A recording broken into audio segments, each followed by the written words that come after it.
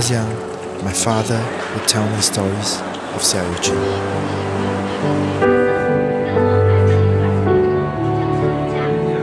I only learned more about him during history lessons, but many questions still lingered in my mind.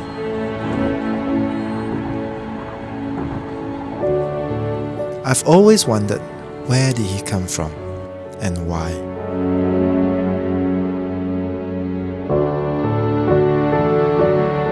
And today, I make that journey back to where it all began.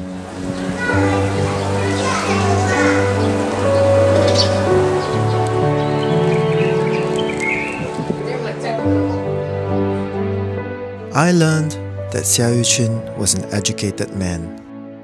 The journey to Singapore then took 2 months, and many didn't make it alive. So why did Seah Eu Chin take the risk when he had opportunities at home? I could only guess that he was a fighter, someone who was willing to take risks for opportunities.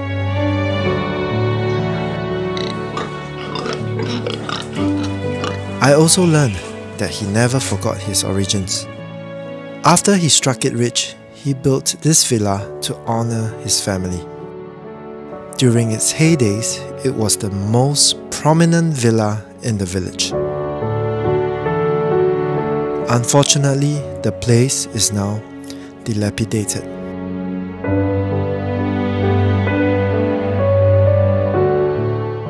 The clansmen were very surprised that his descendant has returned after 191 years.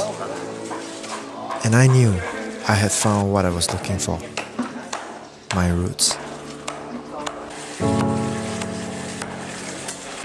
I wonder, what would life be if he had not made the move?